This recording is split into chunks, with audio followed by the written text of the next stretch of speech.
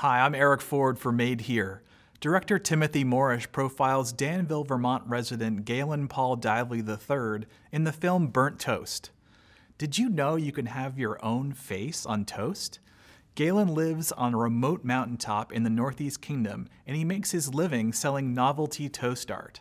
This quirky short documentary explores the evolution of Galen's company from the Jesus Toaster to the Selfie Toaster.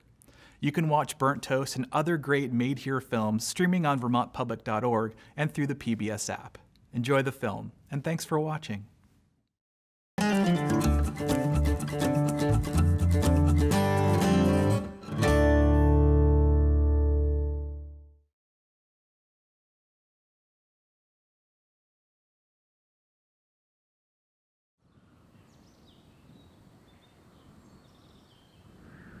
Got some pictures of me playing the guitar or something this morning, maybe.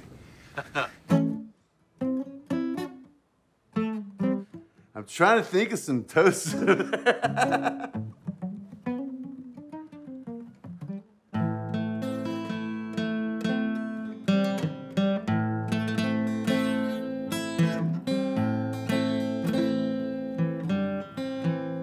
Nicolas Cage is the most popular celebrity. I've probably done 3 dozen Nicolas Cages over the last several years, just from people asking me to do Nicolas Cage.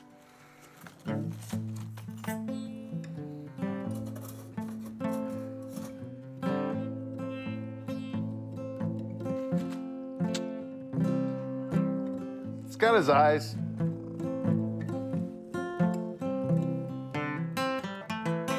But the cool thing is you don't need to be Jesus or famous. Anybody can be on toast.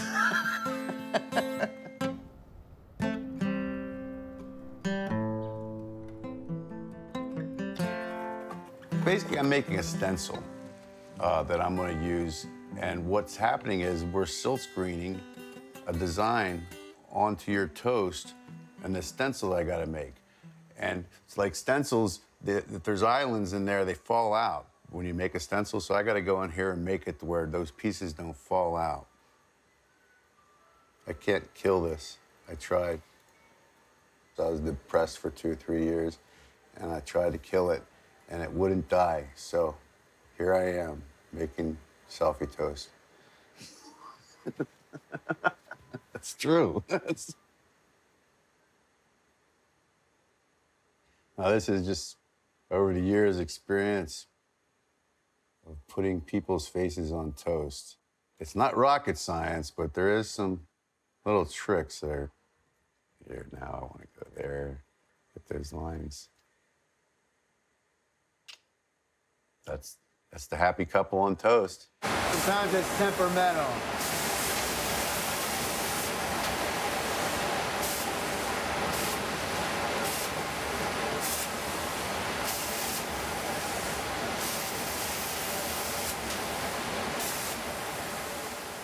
You want me to look at the camera or look? You can look at me. Okay. My name is Galen Paul Dively. I am a human being on planet Earth that makes toast art. Brief history of the life of Galen Paul Dively. Boy, that's not brief. I was born in Pennsylvania, 16th generation Pennsylvanian. Oh, proud of it. My mom and dad are 5th cousins. I'm a hillbilly. I was a lot of trouble I grew up in the 70s, a lot of trouble for my family. Then when I was 18 or so, while I was on parole, I found the Grateful Dead. I found the hippies.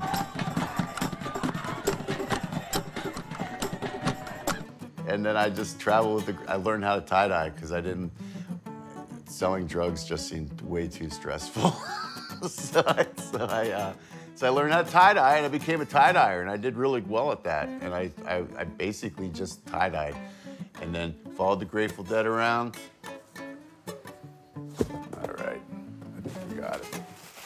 I've always been an entrepreneur since I was a kid, selling chestnuts and cutting lawns, and I've always just been an entrepreneur. Oh, and I'm not an entrepreneur. I've sold my stuff. I've always just never liked jobs, I guess.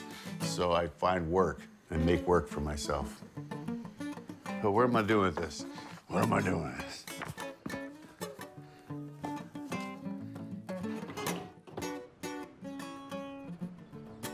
So this was all forest when we got it 20 years ago. And we completely just took down some trees and built a house. We've been building it for 20 years. I did a Yahoo search in 1997 for Vermont land, no zoning, maple trees, spring water next to state. I basically put all these things that I really wanted. Press enter, and this is the first thing that showed up. And we came up here on a honeymoon and bought it. It's just a place I built. Hi. Random guitars, broken TVs, oversized bean bags. It's still not finished. I'm working on it. Oh, I don't even have a door here, but yeah. 20 years. This is 20 years I've been living here. See it? I've been just building and building and building. And then everybody left, so I'm left with this huge home I gotta fill up with a bunch of hippies.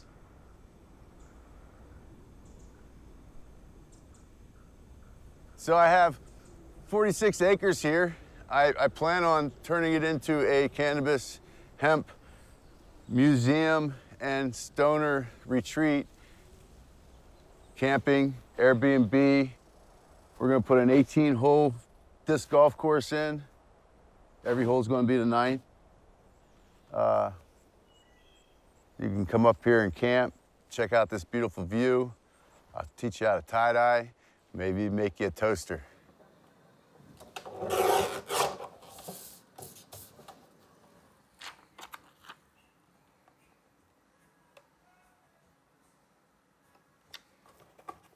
This is all put on by eye, so if you see it and it's a little bit off when you get your toaster, because it was hand done. Each angle is unique. I might have to remake this. Yeah, I'm gonna have to remake that.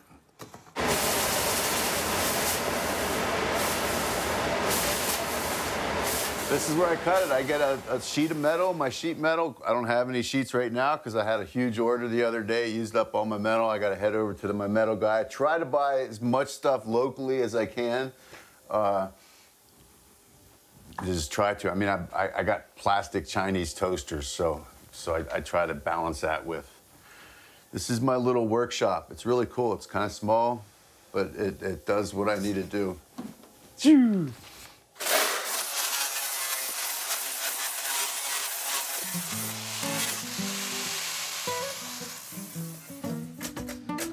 Did something right. There you go. This was the inspiration for it all. This. I got a Hello Kitty toaster, 2 of them at Target or something years ago. And I was like, dude, I want to make a toaster that puts pot leaves on it. We still hadn't received them yet. We had a little dinner party up here, and the discussion of the Jesus toaster came up. Can you tell what it is? Osama bin Laden? Not exactly. You can now get your daily bread with an image of Jesus Christ toasted into it, thanks to a Danville, Vermont entrepreneur. So I come bearing bread. Thank you. That's when it popped into his head. Wow, we get a photograph on toast. Custom selfie toasters. Let me take a selfie. Today, I'm testing the Burnt Impressions Custom Selfie Toaster. It's a toaster that claims to put your face on a piece of toast, and all you have to do is upload your photo to the website. Here's the photo that they sent. Look at that. I love it. That took off huge. We were having, I mean, at one point, yeah, I had 6 employees. We're bringing in $500,000 in sales, hundreds of. I mean, it was pretty busy. It completely took off. And then during that time, basically, I mean, from the process of that to being up here in the hill was 4 years, 3 years. I was going through a divorce, and I got pretty damn depressed, and I kind of like just let it all go. And I laid off a lot of folks. I let one of my friends kind of run it for a year or two. And I didn't know what I was going to do with it. So at that point, then the graph started going down because I kind of just dropped the ball and went off and dealt with what I had to deal with. That was actually a blessing because I was able to move it, scale it to one person working it, and then eventually move it up here to my home again where it started. And now I'm sitting here by myself, pretty much other than Christmas rushes, making your selfie toasters.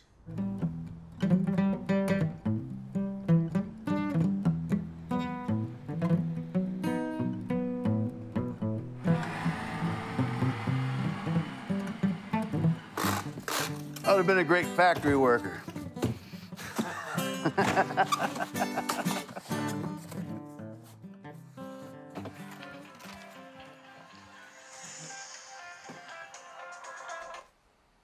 Hey, hon. How are you? Good, how are you? Good. You're on speakerphone. I'm getting some stuff together here. What are you doing for Christmas? I gotta stay here, though. Your mom's having dinner Christmas night, right? Yeah, I think so. I was gonna go to that.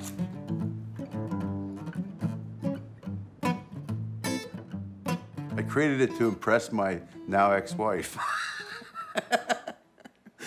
Thinking that I could do something other than, I don't know, be who I am. Let's just say that.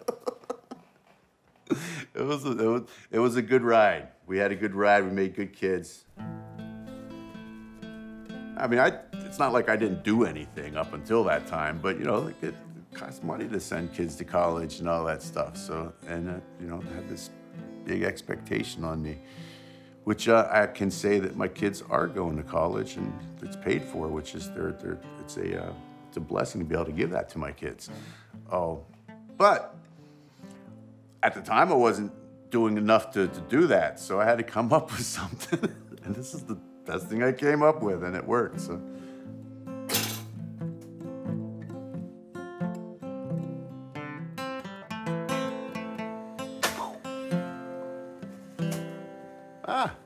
Ain't too bad.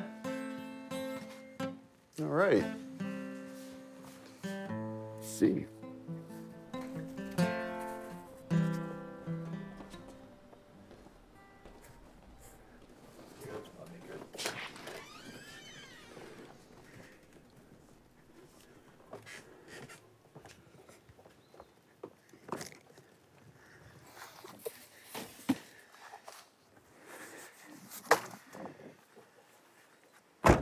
All right.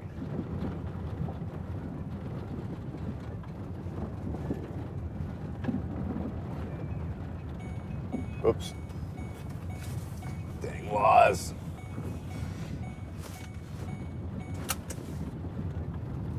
Right up here, that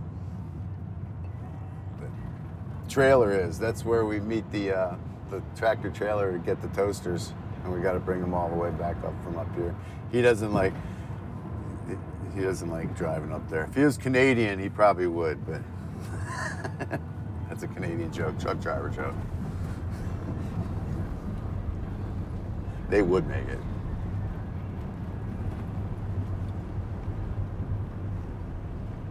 It changes very little. Every year I see like one more light out in out in the distance. Where I look out from my house, I see maybe one more home. It hasn't changed. It's really hasn't changed much at all. It's just stuck in time sort of place. Coming into Danville. I prefer coming into Danville because, well, there's no cops in Danville. St. John's, right? Has cops. So they're friendly. They're really nice. They know me. Even the St. Johnsbury cops.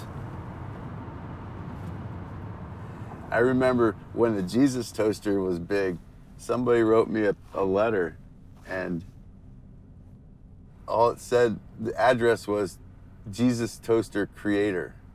Nothing else, and it made it here. It made it to me. I don't know how the post office found me. Here we go, our little post office. Great, we're gonna take these in. Cool.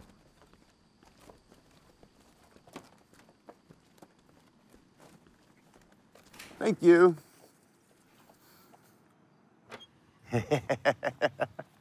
He came out. That's my day. One of my life dreams is to busk for enough money on a tropical island to go buy myself a cheeseburger. So that's what I'm working toward.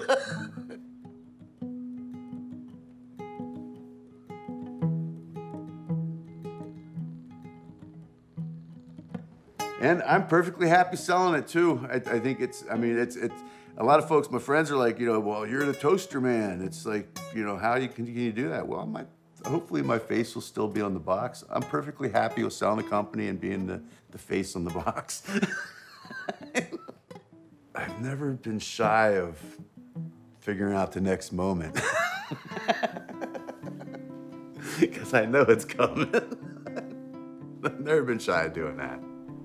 I don't know what I'm trying to say. I want to enjoy the next 40 years, I guess. Not saying I didn't enjoy the first 55 years. She came and stole my toaster. She took it the other day. She came and stole my toaster. She took it away. That's okay, 'cause I got one coming from burntimpressions.com today.